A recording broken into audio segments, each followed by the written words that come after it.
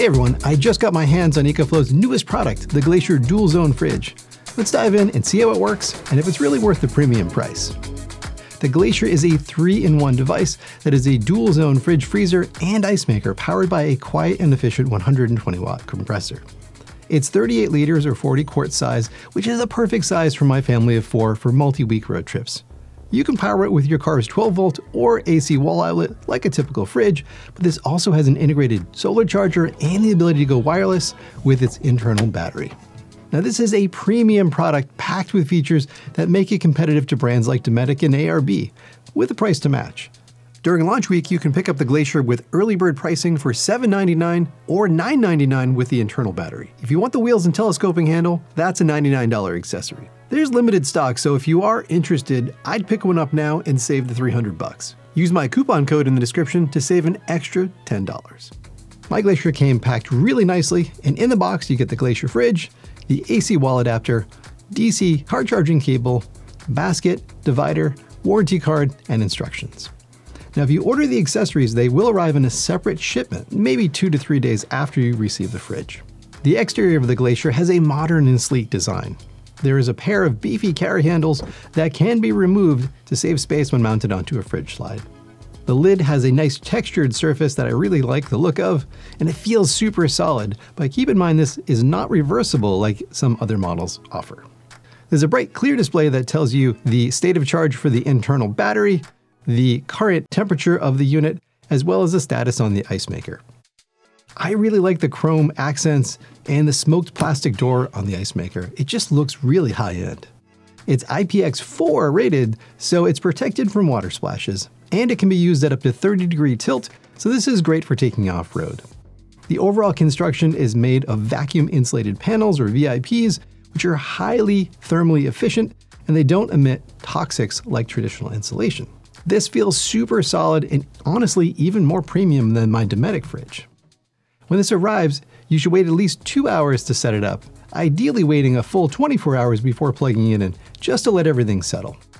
While you're waiting, you can attach the battery, you can attach the wheels to the bottom, and bolt the telescoping handle onto this side. Before you turn it on, make sure there's at least 2 inches of ventilation all around the unit so it can stay cool.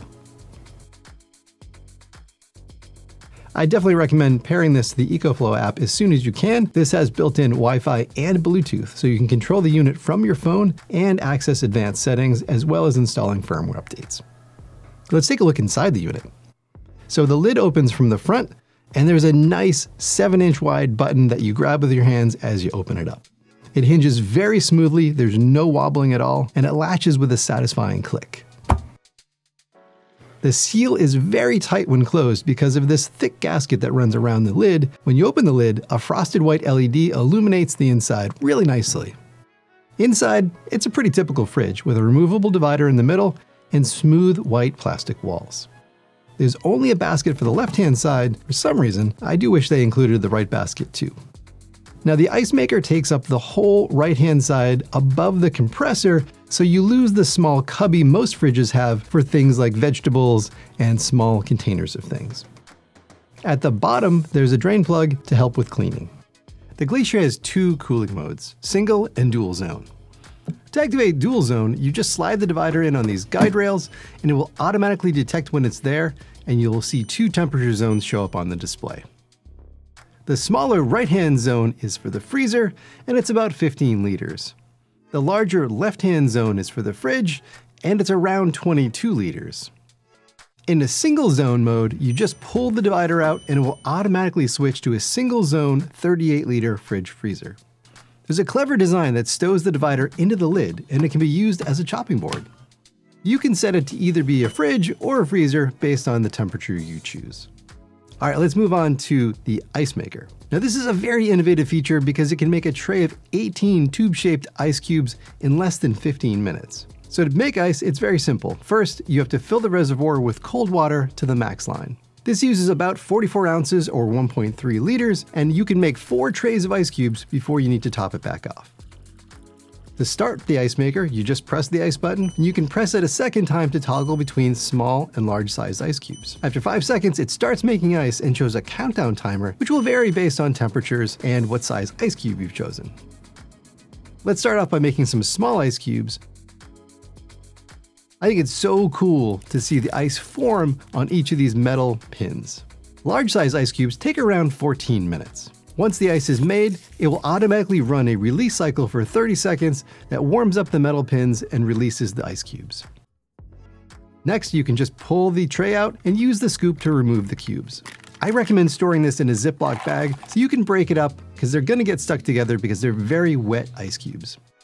I made 4 batches total, 2 small and 2 large, and together those equal basically 1 pound of ice. The fans are loudest when making ice. They ramp up to 45 decibels at 1 meter, but that's only about 10 decibels louder from the background level. And best of all, it kind of has a nice soothing fan sound. A few things you need to know about the ice maker. First, you can't make ice only with the 12-volt battery. So you need to have the extra internal battery installed or plug it into the wall because it pulls a lot of power.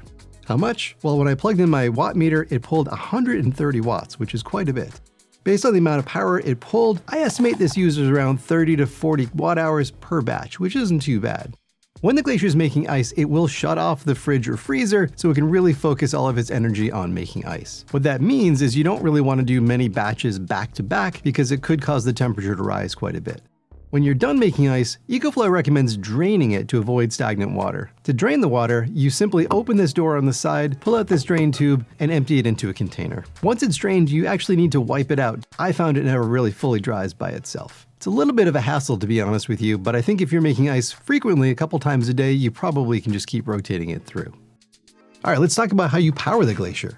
So there's 4 different ways that you can power it. First of all, you can use the included AC wall brick. Now this is a 180 watt adapter, and it worked really well, and it doesn't have fans, so it's super quiet. Next, you can attach this to 12 or 24 volt DC cigarette input with the included cable. Now this offers 3 levels of battery protection that you can control from the app. You can use this with your car or with a power station. At first I tried the River 2, and that worked for a little while but then shut off. And when I asked EcoFlow about this, they said that the River 2 actually doesn't have enough power to fully keep the Glacier happy. However, you can power this with the River 2 Max and Pro, and both of them work perfectly. When I powered this with the River 2 Pro's 768 watt-hour lithium battery, I was able to run this as a single zone fridge at 34 degrees for 100 hours. As a single zone freezer at 0 degrees Fahrenheit, it ran for 30 hours. In dual zone, with one side being 34 and the other at 0 degrees Fahrenheit, it ran for 38 hours. The third way you can power this is through its internal 298 watt-hour battery pack. This uses NCM chemistry rated at 800 cycles. It weighs 4.2 pounds, which is pretty light. I think they went with NCM battery chemistry because of the weight and size constraints that they were dealing with in the fridge, but I really would have preferred that this was LFP. The battery slides into a compartment on the back behind a door. There's a 4-level LED indicator for the state of charge, and it's also indicated on screen as a percentage, which is much easier to read. You can pop out the battery and use it as a battery bank to power a laptop, tablet, phone, or drone. The battery has a 100 watt bidirectional USB-C port that can be used to charge it and power devices. You can actually use the USB-C port inside the fridge, however, it's a little awkward to use with the door. When the battery is installed, it's automatically recharged by the fridge. So what kind of runtime can you expect from this 300 watt-hour battery? Well, in single zone fridge mode at 34 degrees, I ended up getting 46 hours of runtime. With single zone freezer mode at 0 degrees Fahrenheit, I got about 14 hours. And I got a dual zone runtime at 34 and 0 degrees Fahrenheit of 18 hours. The fourth way you can power the Glacier is through solar, which is very unique. It includes a 180 watt solar input. I plugged this into EcoFlow's 220 watt bifacial solar panel, and it charged it up in 2 hours and worked great. It's important to note that this cannot run directly on solar, so that only works if you have the internal battery installed. Next, let's talk about noise. The Glacier is whisper quiet, and the fans actually make a very pleasant whirring sound, so I don't think this would bother anyone in a camp setup where you might be sleeping very close to it. Compared to my ICEMAKER, both are similar in terms of loudness, but I prefer the sound of the Glacier.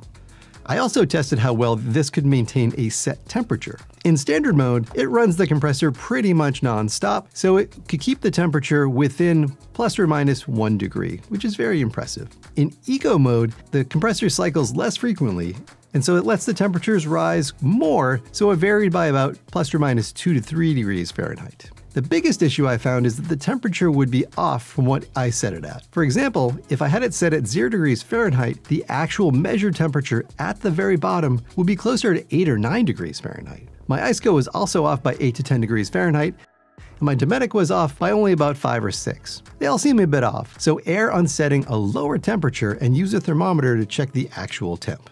All right, well, let's talk about the pros and the cons of the Glacier, starting with the pros. So first of all, the fact that this is a 38-liter dual zone fridge freezer is actually very rare. Next, it's very quiet and efficient. The ICEMAKER works great. The integrated solar charging and battery make this really, really cool and able to be used off-grid. I really like the rugged, modern design of this, the app control. It has a great 2-year warranty, and EcoFlow is known for having really good support. But is it perfect? Well, no, of course not. So the cons are obviously that this is a premium product, so it's quite expensive, but it is packed with features. I wish that the internal battery pack used LFP battery chemistry like EcoFlow has switched over for their entire line. I found that the ICEMAKER worked really well, but cleaning it was a bit of a chore. The ICEMAKER cover feels fragile. I can see this getting broken or scratched pretty easily. I think it's weird that they only include one basket. I don't know why there is not a second right-hand basket. I wish there were more USB outputs. They're kind of inaccessible behind the door. The battery and wheels are accessories and make it pretty pricey. And I think the main thing with any sort of a compressor fridge is it's really all about longevity. So EcoFlow really needs to build the reputation of these fridges and make sure that they last a very long time. And so that's a little bit unproven. The EcoFlow Glacier is a really unique fridge freezer because it packs a ton of features into a mid-sized unit. Now, most dual zone fridge freezers are 75 liters or larger, and none of them include an integrated ICEMAKER. If I was designing a compact camper van, I'd give this a serious look because having an ICEMAKER is clutch. Sure, it's not cheap, but I've learned my lesson with cheap fridges. Yes, you can buy a very inexpensive fridge from Amazon, but you're taking a very big risk because most have very limited warranties and poor support. When something goes wrong, you're going to end up tossing it out. The Glacier may not be for everyone, but it occupies a niche that needed to be filled. If they can prove the longevity in the wild, they will give the big brands a run for the top spot. All right, everyone, thanks for watching. Till next time.